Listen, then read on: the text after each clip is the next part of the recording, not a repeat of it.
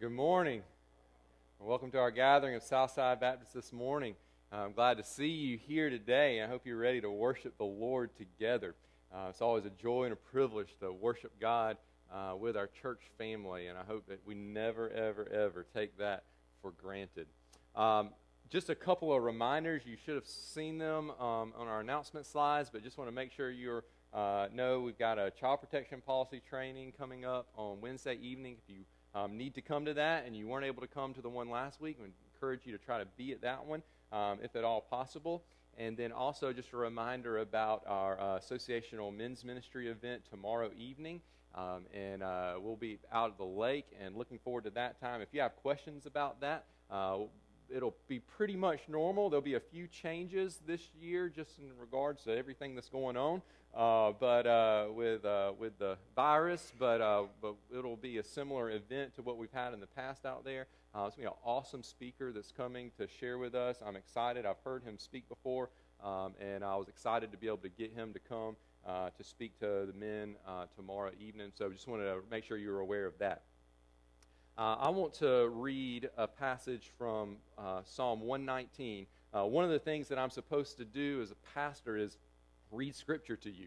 I don't know if you know that or not, but that's one of my assignments from God in His Word is that I'm supposed to publicly read Scripture. And so that's one of the reasons, not only because I love God's Word, and I hope you do as well, that I enjoy kind of starting our services out reading Scripture, but also because I'm commanded to read Scripture. And I think just starting out with a passage helps get our minds focused on who God is. This is God's revelation of Himself to us. Psalm 119 is all about the Word. So the whole chapter, Psalm 119, it's a long chapter. It's all about the Word of God. And over the past several weeks, I've read a couple of passages from this. I want to read another passage from Psalm 119 as we get ready to move into a time of prayer. I'm going to start in verse 17 and read through verse 24. God's Word says this in Psalm 119, "Deal bountifully with your servant, that I may live and keep your word. Open my eyes, that I may behold wondrous things out of your law. I am a sojourner on the earth. Hide not your commandments from me. My soul is consumed with longing for your rules at all times. You rebuke the insolent, accursed ones who wander from your commandments. Take away from me scorn and contempt, for I have kept your testimonies. Even though princes sit plotting against me, your servant will meditate on your statutes. Your testimonies are my delight. They are my counselors." Would you join me in prayer? Heavenly Father, what incredible words. And Father, this isn't our passage that we're going to be studying today, but it is full of truths. And Lord, what a great psalm to read before we do come to your word to study it and to seek to understand it and to apply it to our lives. Father, would you open our eyes that we would behold wondrous things out of your law? Father, even today, in just a few minutes, as we look at some commands that you have given us, Lord, even though you have saved us by your grace and we are not under the law, Father, because of your grace, we now have hearts that desire to follow you and to follow the commands that you give us. And so, Father, would you open our eyes that we would behold wondrous things out of your law? Father, that verse there that says that my soul is consumed with longing for your rules at all times. Lord, would that be true of us today? Father, would our souls be consumed with longing for your rules, your statutes, your word? Lord, would that completely overtake us today, that there would be nothing more important in our lives than coming to your word and feasting upon your word, learning from it, and Lord, then going out, doing what your word calls us to do. And Father, that verse that says, your testimonies are my delight, they are my counselors. Father, again, would we delight in your testimonies, in your word. And Father, would that be our counselors? Lord, there's so many voices in our lives that would speak to us. Lord, there's so many paths that we could choose to walk down moment by moment, day by day. And Father, there's voices in our world that are calling us one way and calling us another. They're giving us counsel. And yet, Father, true counsel comes only from you. True wisdom, Father, the right way comes from you. And so, Father, would your testimonies be our counselors today? Father, your words from your word that you have given to us, Father, would that be where we run to find out who you are and who we are and what you desire of us in this life? Father, would you help us in this today? Father, we lift up our church family. Father, we thank you that you know every single need and you are able to meet every single need in accordance with your will and for the good of your children. We pray for that, Father. Lord, we lift up our community and our state and our nation, Father, in our world. God, we ask for peace. Lord, you tell us in your word to pray for peace. And Lord, we ask for that, Lord. We know that true peace only comes from Jesus Christ. But Father, when rulers and leaders in in this earthly temporary world, Lord, make decisions that are right and lead to peace between people, Lord, it's more advantageous for the gospel of peace going out. And so, Father, we pray for that today. Father, I lift up anyone who is here today who is burdened, Father, who is hurting in some way. Father, I pray that you would touch them with your love and your mercy and your compassion in a very special way today. Father, if there's someone here who doesn't know Jesus as their Lord and Savior, we pray for salvation for that individual. Father, if there's someone here today who's just struggling in their walk with you, Father, we pray that you would lift them up, that you would encourage them, that you would teach them. Father, we pray that we would all worship you in spirit and in truth today, exalting Jesus Christ as Savior and Lord of all. And it's in the name of Jesus that we pray. Amen.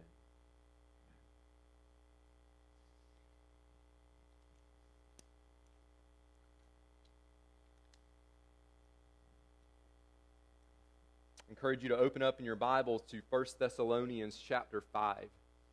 1 Thessalonians chapter 5. We're going to jump into our time of the preaching of the Word today, and then always look forward to getting to respond in worship to God's Word. Whenever we study God's Word, it leads us to want to worship Him, and so we'll get to do that through song at the end of the service.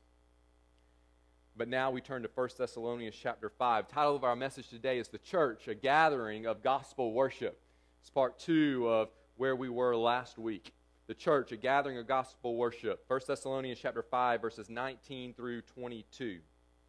I want to begin by reading this passage of Scripture. So, church, if you would follow along in your copy of God's Word, this is the Word of God. Do not quench the Spirit. Do not despise prophecies, but test everything. Hold fast what is good. Abstain from every form of evil. This is the word of the Lord. Have you ever heard someone say, don't leave your mind at the door? Have you ever heard somebody say that? I don't think I just made that up. I think I've heard that before. Maybe not. Maybe I made it up. Don't leave your mind at the door. Maybe I've been told that before because I walked into a setting where I should have been thinking and I was clueless as to what was going on, and somebody said, don't leave your mind at the door. Bring it with you. I think I've heard that somewhere. I don't know. What does that mean? Well, I think it means we should turn our minds on rather than turn them off. We should think, discern, evaluate, and consider. Perhaps you've heard this much more familiar saying. Maybe you've heard a teacher say, now kids, it's time to put your thinking caps on, right? Time to put your thinking caps on.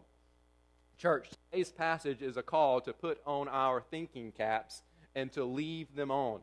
To put them on and leave them on. It is a call to not leave our minds at the door, but to use our minds to ensure that we are a church that can be described as a gathering of gospel worship. Now, as Paul writes this last main section of 1 Thessalonians, we see him give this string of commands. When you read it, it's kind of choppy. It's just kind of short little verses that one command after another.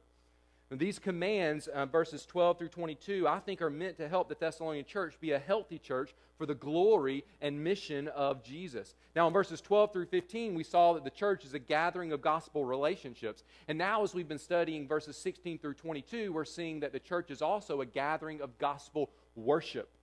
Now, last week, we studied verses 16, 17, and 18, and we learned that a healthy church is filled with members who worship God with hearts that have been transformed by the gospel. Now today in verses 19 through 22, we want to learn this, that a healthy church is filled with members who worship God with minds grounded in the gospel. So last week, we worship God with hearts that have been transformed by the gospel. This week, in these verses, we learned that we worship God with minds that are grounded in the gospel. And one of the many ways a local church can get off track and ultimately fail in accomplishing the mission of God is for those who belong to that church to fail to worship God with their minds. Now, unfortunately, when we think about worshiping God, we often just think about hearts of worship, which that's not a bad thing. We ought to think about hearts of worship, but sometimes we think about hearts of worship to the neglect of thinking about minds of worship. We forget that we're to worship God also with our minds. Church, when we gather for worship, we're not to leave our minds at the door. Likewise, when we worship God individually throughout the week, we're to do so using our minds, not neglecting our minds. To worship God with our minds, then, our minds must stay grounded in the gospel. Now, the gospel is simply this. It's the good news that God saves sinners through the death of Jesus Christ in our place. Everyone who believes in Jesus for salvation is rescued from their sin. That's a very simple statement of the gospel, and we know that, that we can go a lot deeper and deeper into the truths of the gospel. But we want to stay grounded in that message. To be grounded means to be rooted or stuck or firmly planted so as not to be moved. Church, we must not be moved away from the truth of the gospel, which means we have to do this. We have to think. We have to think well. We have to think with discernment, and we must think this way all of the time. Because the enemy is always wanting to get our minds off track when it comes to the truth of the gospel. And then as we use our gospel-minded, grounded minds, to constantly discern truth from error, what's going to happen is we'll worship God appropriately, and we will live on mission for Jesus Christ. If we're not worshiping God with our minds, we're not going to be worshiping God, or our minds are not grounded in the gospel, and we won't be accomplishing the mission that He has called us to. Now, let me share with you 3 ways from this passage today that we ought to worship God with minds grounded in the gospel. Church, when our minds are grounded in the gospel, we will, number 1, approach teachings with dependence upon the Spirit.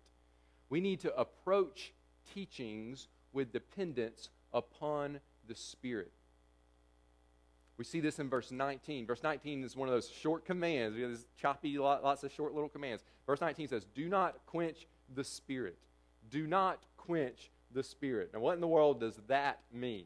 Well, to understand verse 19 in its context, I think we have to look ahead for just a moment and see that the commands in verses 20 through 22 are very obviously dealing with discerning false teaching from true teaching. And we'll look at that in more detail in just a minute. But we need to know that's what's coming in verses 20 through 22 because we want to interpret verse 19 in that context of discerning false teaching from true teaching. So here in verse 19, Paul uses an analogy of a fire being put out. He talks about quenching the Spirit. He compares the Spirit, which is the Spirit of God, the Holy Spirit, to fire. Now, that's an appropriate analogy because if you go back to Acts 2, the Holy Spirit came upon the apostles and disciples there. It looked to those who were watching as fire resting upon them. The Holy Spirit appeared as though it were fire. So it's a great analogy for Paul to use here as well. Now, here's what Paul's not saying. He's not saying that we have the ability to completely snuff out the Holy Spirit. Like, we can do something and the Holy Spirit is just gone. He just ceases to. The Holy Spirit's God, okay? We can't do that. But that's not what he means by quenching the Spirit. We can, though, quench the work of the Spirit in our lives by failing to submit to the Spirit. Every person who has received salvation through faith in Jesus has been filled with the Holy Spirit. That happens the moment that you trust in Jesus Christ for salvation. God fills you with the Holy Spirit. The Holy Spirit helps us live lives of Christ-exalting worship. And so we've got to depend upon the Spirit every moment of every day. But when we fail to depend upon the Spirit to guide us and help us and sanctify us, we'll find ourselves running off course as Christians. We're not following the guiding of the Holy Spirit, we'll find ourselves running off course. A failure to depend upon the Spirit is here described as quenching the Spirit. Now we have to ask this question. What does the Spirit have to do with us having minds that are grounded in the gospel so that we can discern truth from error? Exactly how does the Spirit help us in that? Well, we want to look at one of the roles of the Holy Spirit. The Holy Spirit does a lot of things in our lives. We want to look at one of the things that the Holy Spirit does. Now, let me summarize it this way, then I'm going to give you a few verses of Scripture. One of the roles of the Holy Spirit is to guide us away from what is false and into what is true. If you're wondering today, what is the Holy Spirit doing inside of me today? One of the things the Holy Spirit is doing is He's guiding you away from what is false and into what is true when it comes to the things of God. Now, if you'll think back to the night that Jesus was arrested, he had this long conversation with his disciples, and we get this conversation recorded for us in the book of John. And he promised his disciples in that conversation that although he was going to leave them, he was going to send a helper to help them. And this helper was none other than the Spirit of God, the Holy Spirit, the third person of the Trinity. And let me read a few statements. You can go back on your own and read John chapter 14. You really start in chapter 13, but specifically chapter 14, chapter 15, and chapter 16. You can learn a lot about the Holy Spirit. I'm going to read like one verse from each of those 3 chapters, okay? Just give us a sampling. John chapter 14, verse 26, Jesus said this, "But the Helper, the Holy Spirit, whom the Father will send in my name, He will teach you all things and bring to your remembrance all that I have said to you." So, just very simply, we're not diving into the details, but we see here in this verse, Jesus saying the Holy Spirit is a teacher. It's one of the things the Holy Spirit does, is teaches us. Now, let me skip ahead a whole chapter. We go to chapter 15, verse 26. And Jesus said this, same conversation. He says, "But when the Helper comes, whom I will send to you from the Father, the Spirit of truth, who proceeds from the Father, He will bear witness about me." Now, here we see in John chapter 15, verse 26, that the Spirit is called the Spirit of truth, and that He will bear witness about Jesus. And here's what that means. The Holy Spirit will tell the truth about who Jesus is. And He'll teach us that, going back to chapter 14, verse 26. Now let me add one more verse. John chapter 16, verse 13. John chapter 16, verse 13. Jesus said this, "When the Spirit of truth comes, He will guide you to all the truth. For He will not speak on His own authority, but whatever He hears He will speak, and He will declare to you the things that are to come." So here we see that the Spirit is going to help guide the disciples into what is true. So let's kind of put all of those as kind of sampling of that conversation together. And we clearly see that one of the roles of the Spirit is to help disciples know and understand what is true when it comes to the things of God. It's one of the things that the Spirit does. Helps us know and understand what is true when it comes to the things of God. Now let's go out of John and bring it back to 1 Thessalonians for a few minutes. If Paul is calling, in 1 Thessalonians, if Paul is calling the church to worship God with their minds by discerning truth from error, which he is, and we'll clearly see that in the next few verses, and if God is against all that is false, which He is, because God is true, and if the Holy Spirit who lives within us is working to guide us away from what is false and into what is true, which we just saw from John is exactly what the Holy Spirit is doing, then we're left with 2 options. Either we depend upon the Holy Spirit to help guide our minds, which will lead us to believing what is true and rejecting what is false, or we will believe whatever we want to believe, regardless of the leading of the Holy Spirit. And that's like throwing water on the blaze of the Spirit inside of us. It's quenching the Spirit. So if we choose option 1, dependence upon the Spirit, then we will be worshiping God with our minds, and our church will be mentally prepared to share the truth of the gospel with a lost world around us. However, if we choose option 2, not depending upon the Spirit, or what this verse calls quenching the Spirit, we will fail to worship God with our minds, and our church will be mentally unprepared to shine the truth of the gospel. In fact, if we share anything and we're believing what is false, we're going to be sharing what is false to a dark world, which is just going to lead them even further into darkness, instead of shining the light of the gospel. So, church, we must depend upon the Spirit as we seek to stay grounded in gospel truth. This is good news, though. Church, when it comes to discerning truth from error, we have the Holy Spirit inside of us. Isn't that good news? It's not just me and how smart I am. I would be in a lot of trouble if it was up to me. But I'm so thankful God has filled me with the Holy Spirit so that I can discern truth from error. And the same Spirit that he fills me with, he fills you with, and he fills every believer with that same Holy Spirit. Second, when our minds are grounded in the gospel, we will listen to and evaluate teachings with discernment. We will listen to and evaluate teachings with discernment. We start with depending upon the Spirit. We have to enter into this thinking about discerning truth from error first and primarily with dependence upon the Spirit. We can't do it on our own. We need God's help.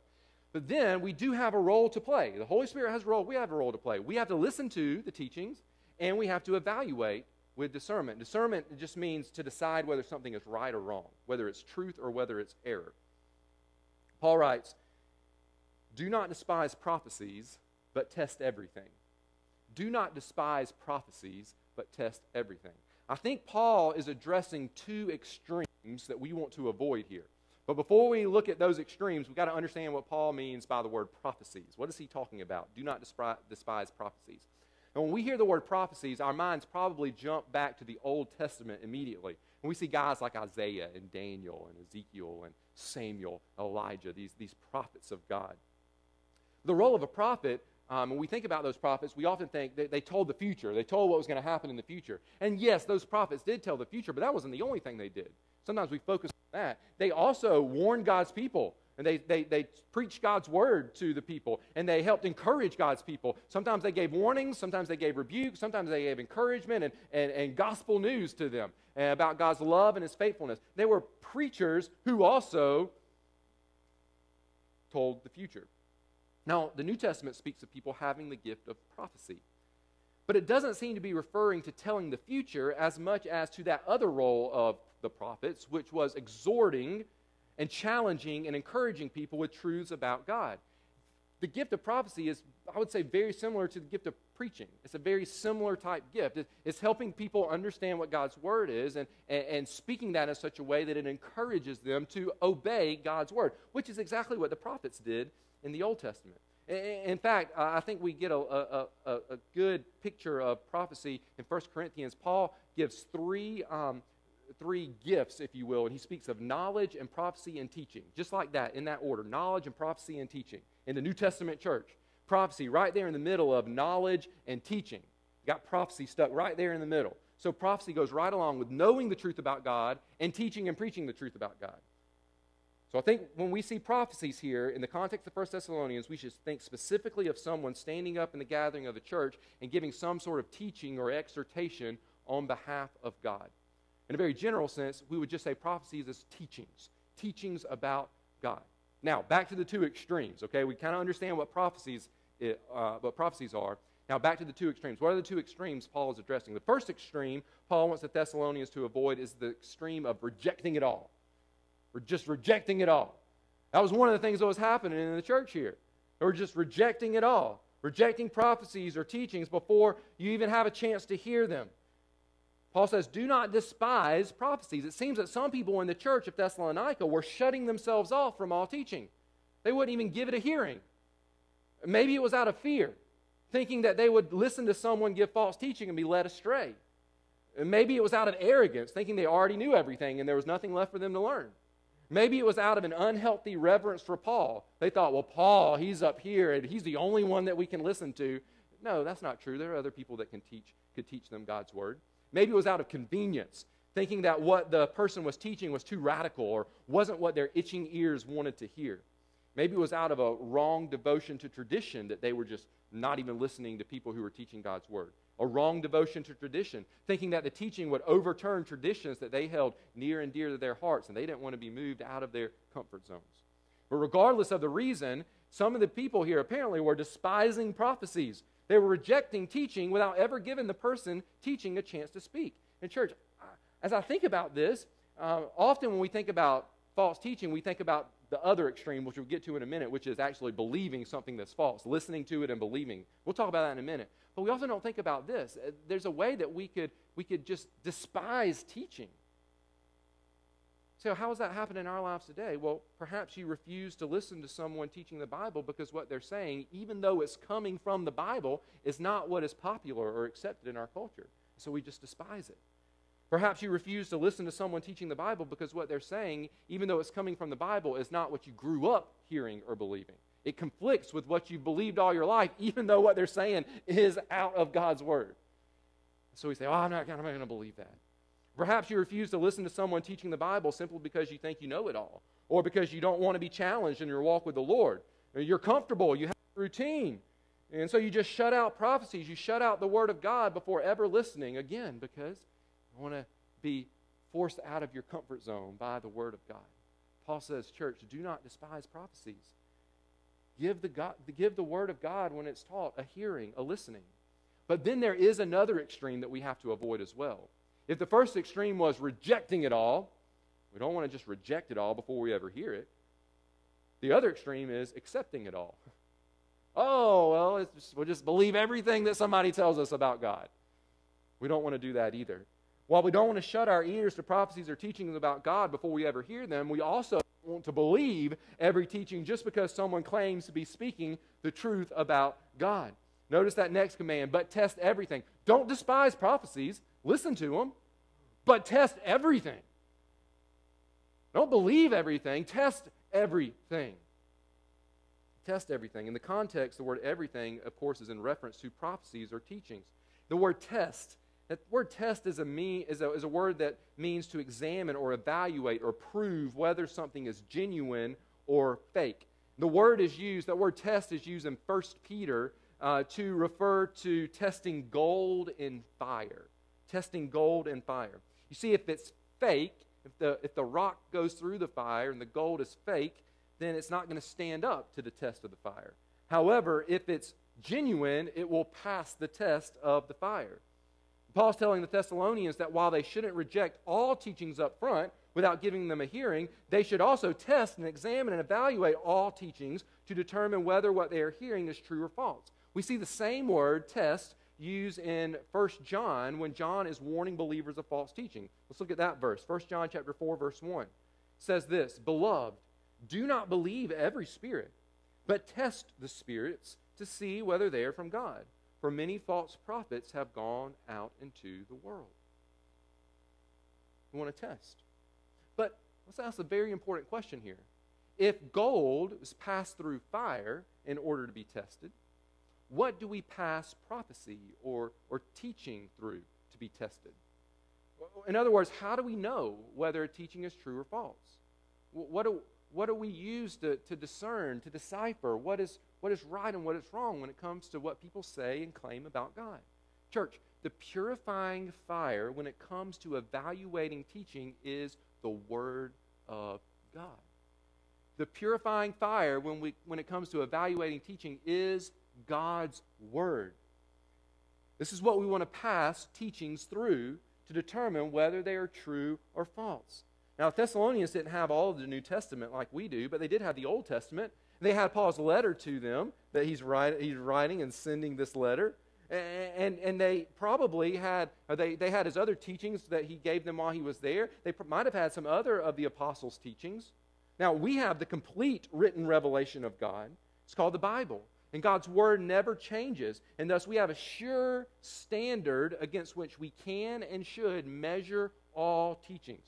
Now, I always have to go to one of my favorite examples in the Bible. I love the Bereans. The Bereans lived just a little south of the Thessalonians. So when Paul went and visited the Thessalonians, he left there and he went south and he spent a little bit of time. I don't think he spent long, but he spent a little bit of time with the Bereans. And they serve as a great example of this, of using God's Word as the standard, the measure through which we evaluate teachings. Acts chapter 17, verse 11.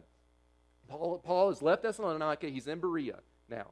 It says, Now these Jews, talking about the Berean Jews, were more noble than those in Thessalonica. They, the Bereans, received the Word with all eagerness. They were excited. They didn't despise prophecies. They were ready to hear teaching about God. But they were also careful. It says, they received the Word with all eagerness, examining the Scriptures daily to see if these things were so. So Paul shows up, he starts teaching them that Jesus is the Messiah, and they didn't go, we don't want to hear this teaching about God. They said, all right, let's listen to it. Then they pulled out their Old Testaments. They didn't call them the Old Testament, but that was their Scriptures of the Old Testament, and they examined whether or not what Paul was saying lined up with what the Word of God said. And of course it did. And so they believed what Paul said. Now today, again, we have both the Old Testament and the New Testament. We have the completed Word of God with which to test and evaluate the teachings that we hear. And yet far too often, Christians just believe whatever they read or whatever they hear a pastor or teacher say simply because that book is labeled a Christian book, or because that pastor or teacher claims to be a Christian, or references the Bible, or works at a church, or is on the Christian TV channel or the Christian radio station. Friends, calling something Christian doesn't make it a Christian any more than calling a shiny rock gold makes it gold. It doesn't. It has to be tested. It has to be tested. What matters is whether or not it can pass the test. The rock needs to pass the fire test, and the teaching needs to pass the Bible test. And don't be fooled by someone who says, well, this is what the Holy Spirit told me. I'm just following what the Holy Spirit tells me. Because while the Holy Spirit is our guide when it comes to discerning truth from error, the Holy Spirit always guides us into truth by guiding us into God's Word, not away from God's Word. The Holy Spirit is never going to contradict God's Word. Remember back in those verses, back in John a few minutes ago, we read that little sampling of verses. And I read one from chapter 14 and one from chapter 15 and one from chapter 16. Let me remind you of the one from chapter 16. It said, when the Spirit of truth comes, He will guide you into all the truth. He will guide you into all the truth. Spirit will guide you into all the truth. Now let me jump ahead to chapter 17 and read you one verse. John 17:17.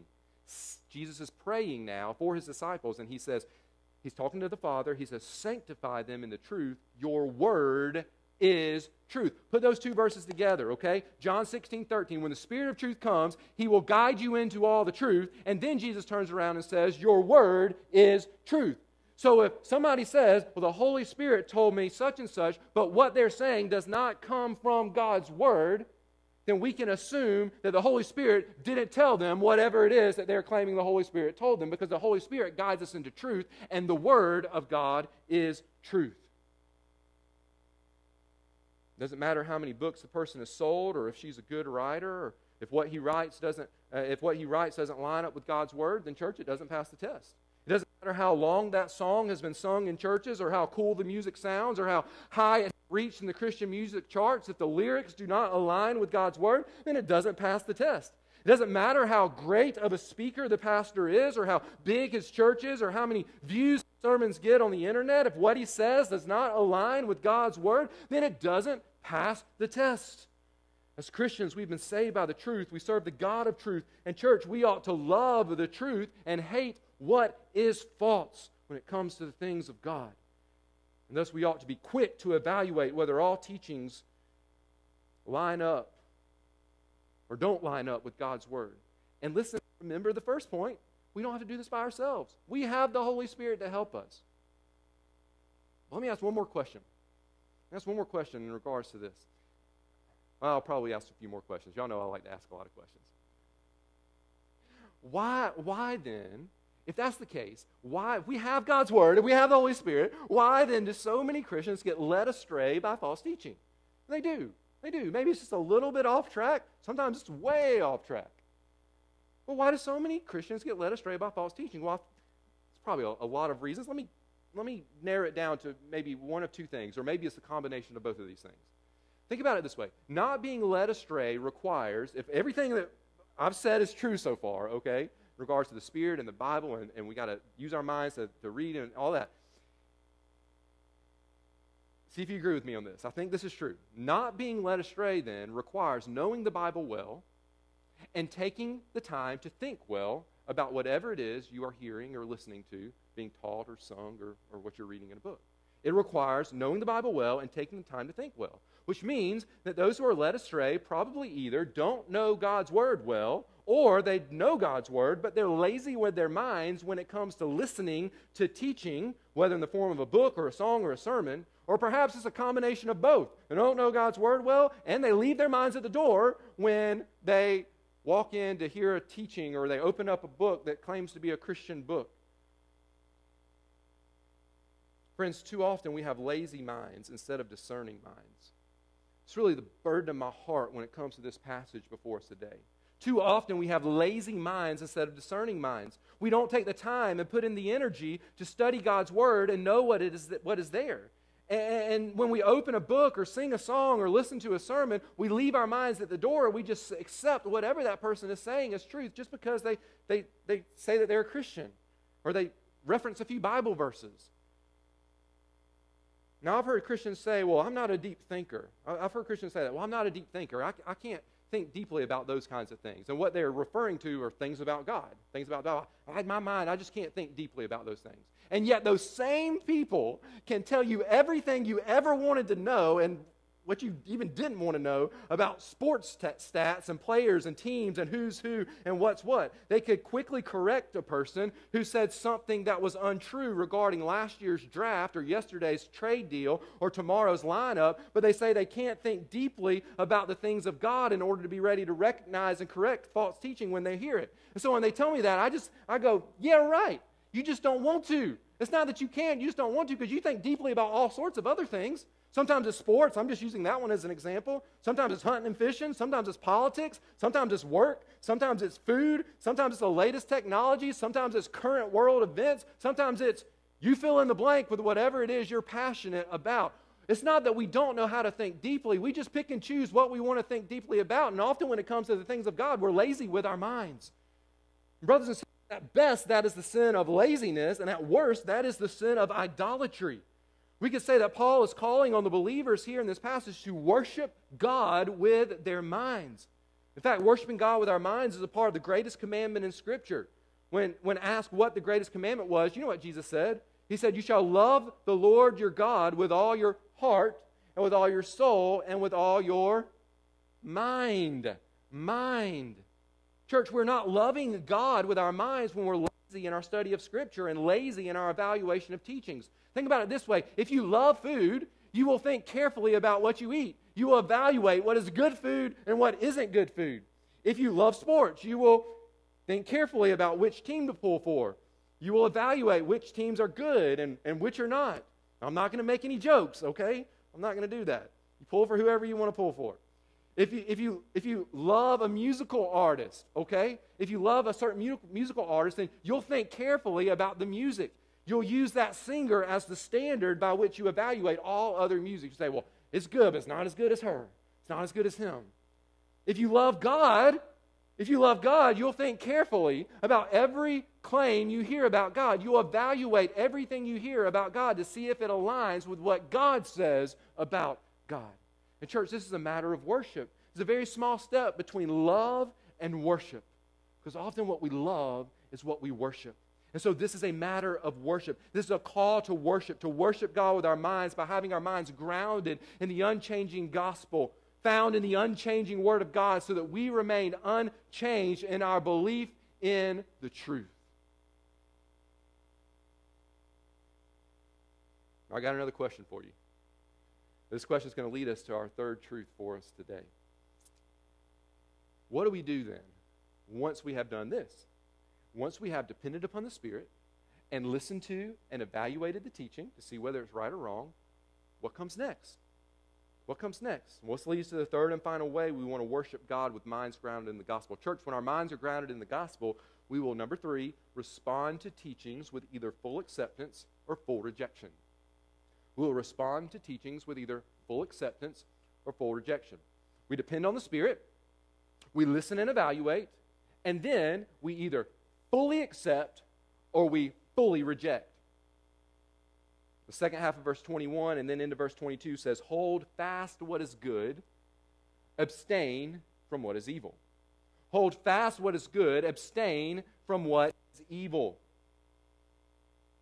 This last point is simple, but it is very, very crucial.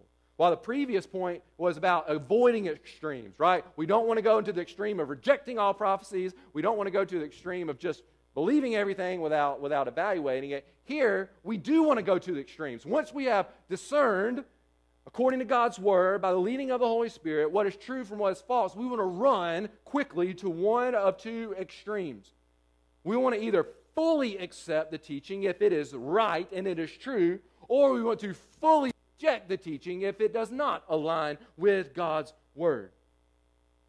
The word good in verse 21 doesn't mean like it has a good result, something good comes from it, but it's talking about good in its essence, like pure, Like a metal coin. This word was often used for a metal coin being either good or counterfeit. The essence of it is good. If it's good, we hold fast to it. What does it mean to hold fast? Well, it means to actively hold on to something.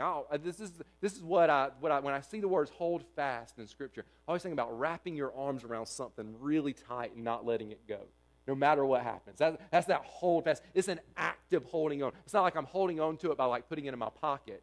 No, I'm holding it, but I'm not really actively holding on to it. To hold fast to something means I've latched onto it and I'm not letting it go. If it is good teaching, if it is teaching that comes from God's Word, then we latch onto it and we don't let it go. We accept it fully, we believe it, and we live by it. And this seems obvious. You think, Zack, this seems like a super simple point. But here's the thing, church. There may be times when a teaching is true, and yet we find it hard to fully accept it. Perhaps the teaching is different than what we were raised believing, or maybe it's not popular in our society, and yet we find it to be true according to God's Word, and then we have to make a decision. Do I accept it as the truth that it is because it's in God's Word, or do I disregard it because it's not what I've always believed, or it's not what society deems as acceptable? Let me give you an example of this. I was talking with a pastor a while back, and he was telling me about a young girl that he had led to faith in Christ, and she had come to the church there, and she didn't grow up in a Christian home, and she trusted in Jesus Christ for salvation. Not long after she had believed in Jesus for salvation, the pastor was preaching through a book of the Bible and came to a section regarding the roles of men and women in the home and in the church. And what the Bible taught concerning the different roles of men and women conflicted with how she was raised and what she had been taught in her home growing up. And it wasn't that she thought that the pastor was teaching what was false. She realized that the pastor was simply teaching what the Word of God said. It was very clear. And yet she had a decision to make. She had to decide whether or not she would hold fast to this good teaching, which was the opposite of what she had grown up believing. That's just one example. Let me ask you, is there a biblical teaching that you're tempted to not hold fast to? Is there a biblical teaching that you're tempted not to grab a hold of and fully accept? Maybe you're tempted to not hold fast to the clear teaching of Scripture that hell is real and eternal. It's not just an illusion. Or that Jesus is the only way to heaven and not one of many ways. Or that homosexuality is a sin, not just an alternative lifestyle. Or that God is wrathful, not just loving. Or that the intentional killing of unborn babies is murder, not reproductive health care. Or that all Christians are to live on mission, not just those who are called to be missionaries. Or that husbands are to be the loving and leading head of the home, not the wives. Or that believing in Jesus often brings suffering, not earthly health, wealth, and happiness. Now, why did I pick those? Well, because all of those are clear teachings of Scripture that are not popular in our world. And so when we see that they are good, that is, they are genuine, they are true, the true teaching of God's Word, then we have to decide to hold fast to them, to fully accept them, no matter what anyone else says. But the other side of the coin is just as important. While we fully accept what is good, we fully reject everything that is false, that is not good. It says that we must abstain from every form of evil. Of course, that could be taken in a very general sense. We should abstain from all sinfulness, from all evil, all wickedness. But again, I think the context would lead us to view this as specifically referring to evil teaching or evil prophecies. If the teaching does not align with God's Word, then it's not merely false, but it is evil. And if it is evil, then we need to run to the other extreme. We abstain from it. We don't just stop holding fast to it, but kind of hold on a little bit, keep it in our pocket, touch it a little bit. We run the other way. We abstain from it. To abstain is a very strong word. It means to have nothing to do with it. If the book contains false teaching, then we don't believe it. If the song lyrics are not faithful to Scripture, then we don't sing it. If the sermon is not an accurate explanation of God's Word, then we turn it off, or we confront the pastor, or in some cases, you get up and leave. If it's good, you embrace it. If it's evil, then you have nothing to do with it. It's that simple, and yet it's not always that easy. And so, church, we need to depend upon the Holy Spirit. Back to where we started. We can't do it on our own. we need the help of the Holy Spirit. We depend upon Him, and we only have the Holy Spirit through faith in Jesus Christ. Church, our minds must remain grounded in the gospel. But our minds can't be grounded in the gospel if we've never believed the gospel. And so if you don't want to be led astray into false teachings about God, then the first thing that has to happen is you got to believe the truth that Jesus came to die for your sins and rescue you. And you got to believe in Him for salvation. And then and only then will your mind become grounded in gospel truth, and the Spirit of truth fill your heart and mind. And church, when our minds are grounded in the gospel, we will not quench the Spirit. Instead, we will listen and evaluate and either accept or reject according to God's word. And when our minds are grounded in the gospel in this way, you know what will happen? We will be worshiping God with our minds. We're living lives worshiping God with our minds. And when we as the church are a gathering of gospel worship, hearts transformed by the gospel, minds grounded in the gospel, then God will be honored because we will be shining the gospel light brightly to a dark world around us. Church, you may never have heard this before, but you're going to hear it today. Don't leave your minds at the door. Don't leave your minds at the door. A healthy church is filled with members who worship God with minds grounded in the gospel. And so, church, let's be a gathering of gospel worship. Would you pray with me? Father, thank you so much for your word. Lord, I love thinking about discerning truth from error because we have your word. How hopeless would this task of discerning truth from error be if you had not given us your word, and yet you have. But Father, the problem often is that we are lazy in our study of your word. And we're lazy when it comes to evaluating and listening with discernment teachings, whether they're in the form of a book or a sermon or a song that claims to be Christian. Father, we must be a people who think well.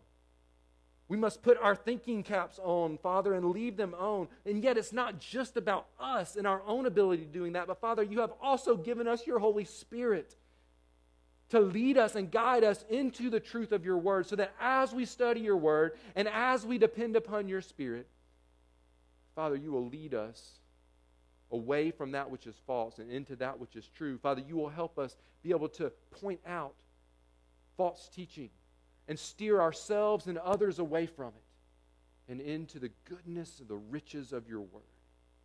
Father, would you help us in this? Father, help us to worship you with minds grounded in the gospel. In Jesus' name we pray. Amen. We're going to stand and we're going to worship the Lord together, and we're going to sing some truths about God's word. And so let's respond to this passage of Scripture in song today.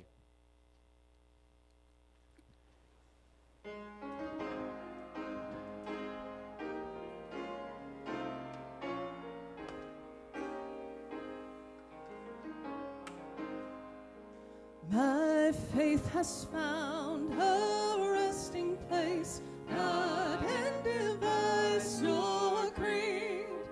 I trust the ever-living one, his words for me shall lead. I need no other argument, I need no other plea. It is enough that Jesus died, and that he died for me. Enough for me that Jesus saves. This is my fear and doubt. A sinful soul, I come to him. He'll never cast me out. I need no other argument, I need no other plea. It is enough that Jesus died, and that he died for me.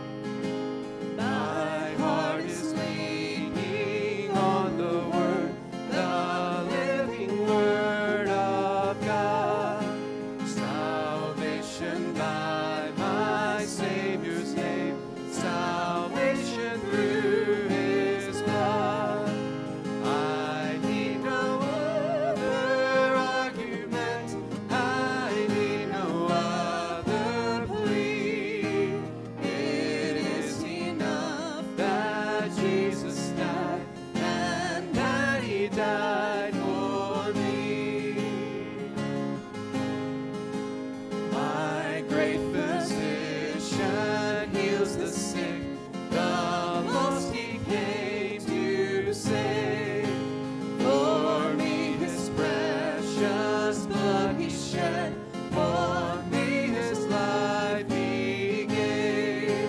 I need no other argument, I need no other plea. It is enough that Jesus died, and that he died for me. It is enough that Jesus died, and that he died for me. Psalm 16 says, "Preserve me, O God, for in you I put my trust. O my soul, you have said to the Lord, you are my Lord. My goodness is nothing apart from you. As for the saints who are on the earth, they are the excellent ones in whom is all my delight. Their sorrows shall be multiplied, who hasten after another God. Their drink offerings of blood I will not offer, nor take up their names on my lips. O Lord, you are the portion of my inheritance and my cup. You maintain my lot.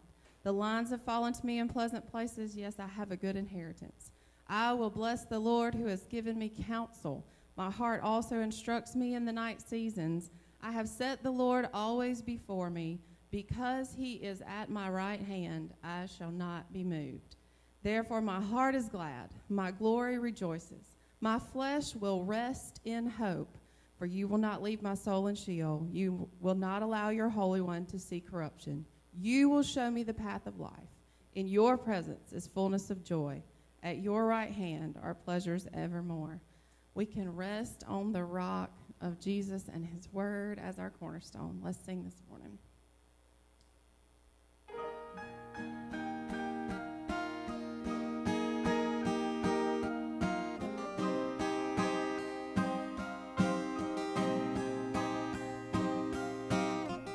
My hope is built on nothing less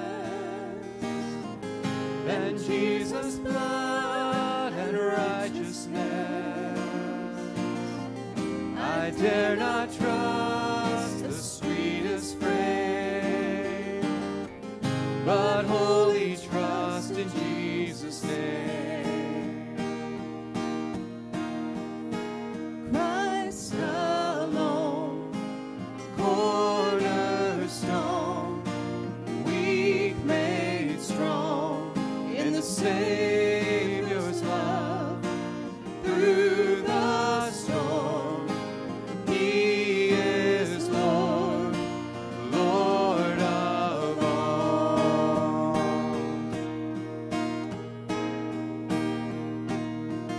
When darkness seems to hide his face, I rest on his unchanging grace.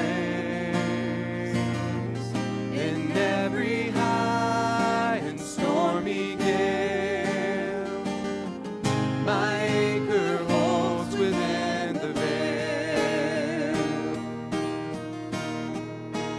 Christ alone, cornerstone,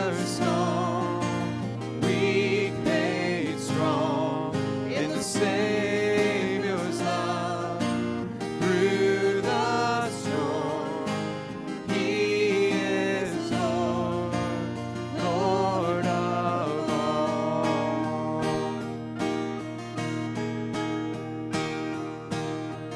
When he shall come with trumpet sound, oh, may I then in him be found, dressed in his righteousness alone, faultless to stand before the throne. Christ alone, cornerstone, weak made strong in the Savior's love. Through the storm, he is Lord, Lord of all.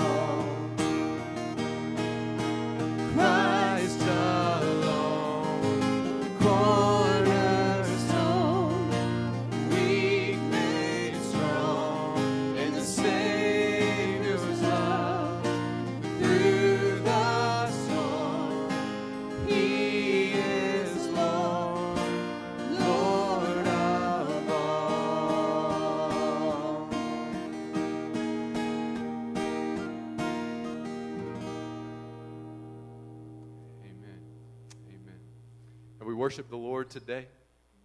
Amen. Let's go out, continuing to worship him with hearts transformed by the gospel and with minds grounded on the gospel. Let's put our thinking caps on, church, and live with them on. You are dismissed.